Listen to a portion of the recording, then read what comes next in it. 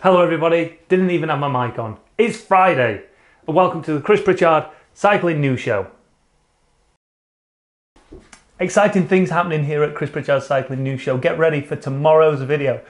Tomorrow's video is going to be brilliant as Jesper and Vic in the office bring you all the news that I didn't this week. Just make sure you've hit that subscribe button, make sure you've hit that notification button. I know a lot of you weren't served with yesterday's video because it was a little, how shall we say, a little, well, it wasn't very family friendly. So if you did miss yesterday's video, if you didn't see it in your sub box or on your recommendation page or wherever you see my videos, then go make sure you check out yesterday's video. There's a little card just up there to go and do so. Please check it out. It was a good one. All right, so let's get into the show. And first up, what do you think to the new t-shirt? I think I mentioned yesterday that I was going to do a giveaway on it, but I walked into my office this morning bare-chested and didn't have anything, so I thought I'd just chuck it on. This is supposed to be a small as well, and it's absolutely massive, so yeah. It's nice though, isn't it? Right, let's say a massive, massive happy birthday to Sergio Higuita, another prodigy out of the stable that is Colombia. Now, according to Jesper, this kid is going to be the next Egan Bernal, so if you want to put some money on him for this year's Vuelta, then do so. I don't even know if it's riding the Vuelta, but according to Jesper, he's going to win the Vuelta, so you heard it here first. As long as you can do it responsibly and you can afford to lose the money, then go and put some money on him. Next up, Zwift news, and a new course has just been revealed on Zwift. It's called, what was it called again? Titans Grove, that was it. Check out this trailer. Here we are at the new Utopia route. It's called Titans Grove. I'm gonna sing over this song so we don't get copyrighted. Titans Grove, Utopia Preserve, that's what I just said.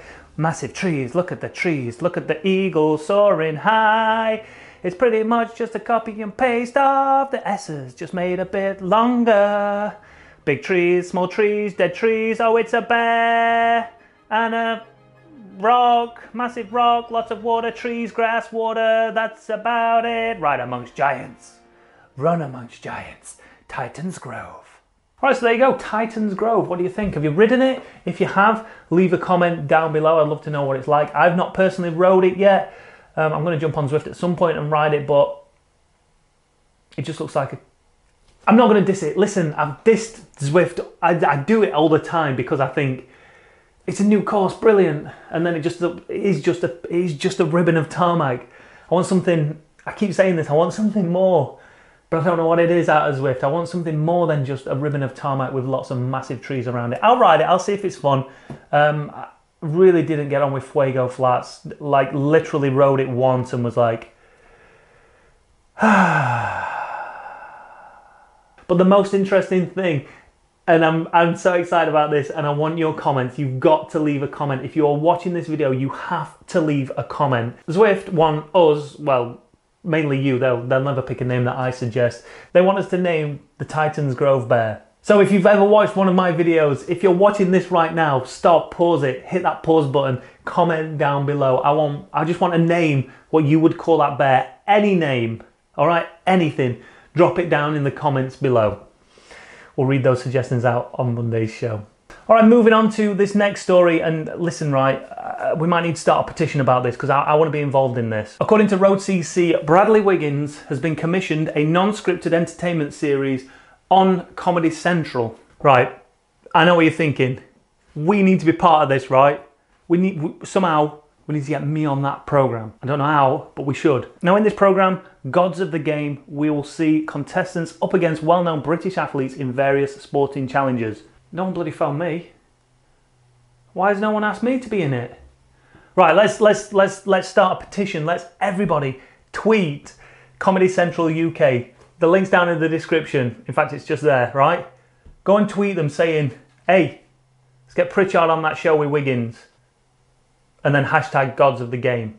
Let's do that, and then they'll get annoyed by the amount of suggestions about it, and then they'll be like, all right, let's take a look at his videos. Oh, bloody hell, he's mega. Let's have him. Head over to Twitter if you're on Twitter and copy and paste the message that I've left down below, and then just send it to him. All right, sticking with Twitter, moving on to this next story now. I don't know if this is a master troll or this was just some I don't know what it was. But a guy by the name of Bob Price tweeted this out a few days ago. Please sign my petition for the introduction of a cycle road tax. It's fair and will go towards paying for a reduction in the number of potholes found on our roads. Smiley face emoji. Below it is a link to the petition, and in that petition it says, cyclists do not contribute a penny towards the cost of our roads. They get for free cycle lanes, secure storage posts, and are included in the highway code. Paying a small contribution towards the roads they use regularly is fair. I propose a £20 per annum cycle road tax and expect with more than 1.7 million daily cyclists that they will yield more than £20 million per annum. A road tax certificate can be held by the cyclist on their person if stopped by police. Penalties for not purchasing a cyclist road tax will need to be introduced into legislation. This will help reduce the number of potholes that we all suffer. The comments were golden, as you would expect. I think Bob's missing the point here that cyclists, as well as the rest of the UK, are all paying into this one massive pot called the government, which then distributes that taxation across various different needs. And one of those is road repairs, one of those is cycle lanes. And why are we building cycling lanes? Why are we trying to bring more infrastructure for cyclists? It's not for the cyclists per se that are on bikes now, it's to convince other people and make it safer for other people to then decide to leave their car behind and get on a bike and become a cyclist. So those people who aren't currently cyclists go, actually, that's more convenient, easier, and more beneficial to not only me, but also the environment. And in doing so, switch from their car to their bike, which in turn makes them healthier, which in turn allows us to spend less money on the NHS because less people are getting ill because of obesity, because of diabetes, because of air pollution problems, and everyone's becoming a little bit healthier, so there's less money spent on the NHS. It's a political hot potato, this one, but ultimately, cyclists paying tax is the what next? Pedestrians paying tax to walk down the road. Because there's a free pavement out of my house, I should have to pay for that. I do pay for it. What are we talking about? I do pay for it. Council tax pays for it. Bob, the problem Bob's got right now is he's so hung up on this cycle lanes issue that cyclists are getting something for free, they're getting something for nothing, and that's not right. They should pay for that. They do pay for it. Let's tackle it. Let's tackle another issue. Hot potato coming up. What about all those scrotes that decide not to work so they can claim benefits? I'm not saying they all do, but there are scrotes out there who claim benefits out of our money that we pay for so they can lounge around in their house and watch Jeremy Kyle. And Bob's complaining about people getting fit, using their bikes to get to work and commute. Come on, Bob. Priorities, man. Priorities. Alright guys, and let's talk about the two main stories of today, and the first one being the Transcontinental race. A lot of people have been leaving comments down below about the race, been telling me to cover it, so here it is. For anybody that doesn't know what the Transcontinental race is, let me explain it to you. According to the Transcontinental website, the Transcontinental race is the definitive self-supported bicycle race across Europe. At the sharp end, it is a beautifully hard bicycle race, simple in design but complex in execution.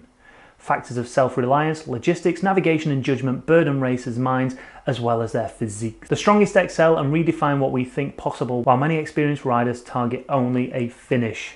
Hashtag be more Mike. So if you nip onto their website, as you can see here, we've got a map of the riders currently taking part. We zoom in here and have a look. So the race is from Bulgaria here, and we've got time sections here, or specific time sections that you have to hit, and then between those you're literally doing your own thing. So you've got all these riders here. Let's have a look, see who's in the lead of this race. A lot of riders on this current time section here, somewhere in the Alps. Yeah, the Alps. Wow, a couple have just finished, but the person in the lead is this one here, Sam Thomas. Current speed, wow, pretty slow, but hey, Sam Thomas is leading oh, hey, oh, sorry, I tell a lie. Look at these here. They're nearly out of bloody Switzerland. Let's have a zoom in here. Ben Davies there. Blow me a neck. Fiona Kolbinger. Fiona Kolbinger is leading the Transcontinental Race. Go on, lass. That is amazing. Oh, hang on. No, she's not. She's sat at side at river here, enjoying a little bit of R&R, look. That's amazing. Fiona, go on, smash it. Take it to the men, take it to the women, and beat them. She's almost in France, the first person to reach France. Although, I don't know if she has to come down here and do this. That would be annoying. As the crow flies, bang, straight across. But she might potentially have to do this. So here's a current race report. As Fiona Collenberg entered the CP3 parkour near the end of day 5, she was holding a slim, relative I guess, 2-hour advantage over second place Ben Davies. Could she defend it? Or would her challenge falter under the harsh, unyielding scrutiny of nearly 5,000 metres of vertical ascent? Oh my God. By the time Fiona pulled into control point 3 at 2:30 Central European time, she hadn't defended her lead. She had extended it, stretching that slim 2-hour advantage to nearer 4. If you want to follow Fiona's journey as she hopefully, that would be amazing. I would love to see that. If Fiona can beat the rest of the transcontinental racers and be the first into France, right at the other end, top north end of France, then make sure you head to the website, links down in the description. Go and somehow show them all some support. Go and show them some love because, oh my God, I don't get these ultra athletes, this ultra endurance thing that people do. Ultra endurance for me is anything over 2 hours. I doff my cap to anybody that does Race Across America, any sort of sportive where they're pushing themselves way beyond what they feel they're capable of, and the Transcontinental is crazy. And then a story we were going to cover a couple of days ago is an ex-doper. I say ex, technically he's probably still got that dope in his system and he's still benefiting from it. And we know that because David Apollinio was banned from cycling after testing positive for EPO in an out-of-competition test.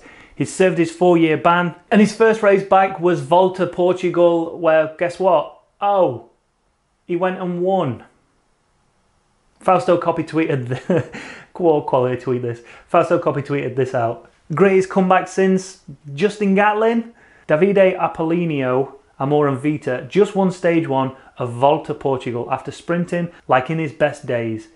Today was his second day of competition after a 4-year ban. Damn. That's really impressive.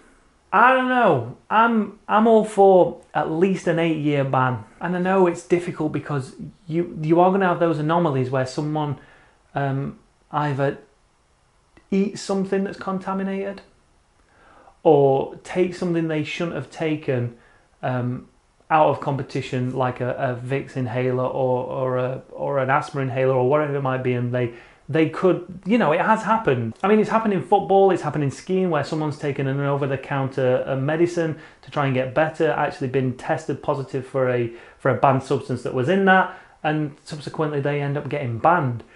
And that's so unfair, but at the same time, you need to have some sort of punishment that doesn't allow a rider who's tested positive for EPO to be able to come back at all. It's unfair.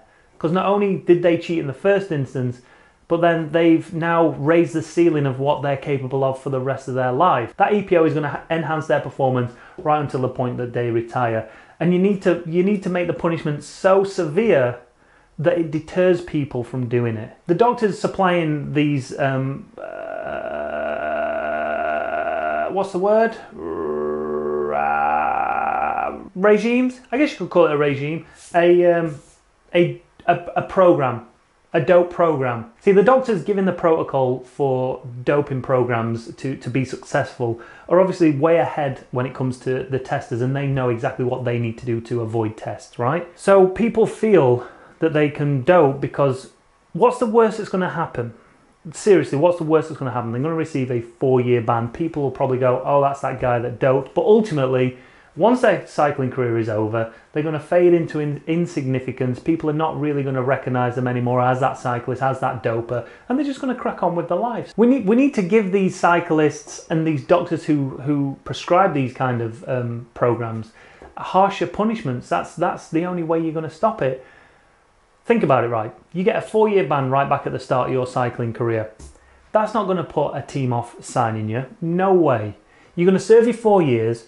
You're going to have a systematic doping system program. What? You serve 4 years, you come back when you're what, 22, 23? You've still got 10, 12, 15, potentially 20 years of cycling left in you. Not only that, but you've just raised your ceiling of what you're capable of because of said doping program. It happens at the end of your career. I was going to retire anyway, so I don't care if I got caught doping. I've made my money. I was just trying to make a little bit more. I was trying to make hay while the sun shone, but I got caught, so I'll take it and I'll go and retire. Boo-hoo. But anyway, my point being, those people that are banged to rights, the Lance Armstrongs, the Floyd Landises, the Ricardo Ricos, the Apollinios, these people should be facing severer bans to stop them in their tracks, to deter them from ever doing it. Leave me your comments down below. What do you think should happen? We can't castrate them, we can't hang them, we can't kill them, but we should create something that will be a deterrent to them, something feasible. What would you do? 8-year ban, 12-year ban, lifetime ban? Chop the legs off so they can never cycle again? Leave your comments down below, let me know. All right, instead of the comment section today, we are guessing that gram. So I've only played this a couple of times, but I quite enjoy it, where I show you a picture from someone's Instagram story and we simply guess who it is. You ready? All right, who's this here enjoying a bit of tranquility, a bit of quietness by the river, taking it all in? That's John Mould. And who's this here spaffing himself over a Campag tool set? Look at that. I mean, it does look nice, but who is it? That's the boss, T.O. Boss.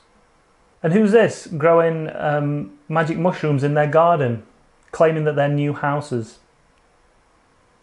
That's Roman Sinkledom, FDJ rider. Who's this new buddy of mine? Started an indoor session at the right time. Unhappy emoji. Weather alert, flood warning. Imogen Cotter. And who's this weirdo hanging outside? And who's this weirdo hanging outside of Tesco's? Matt Stevens. All right, finally, who's this professional cyclist filming this RAF Chinook? As it looks, well, it appears that it's carrying, I like to think that it's carrying cows from one field to another there, but I don't think it is. You got it, Adam Blythe.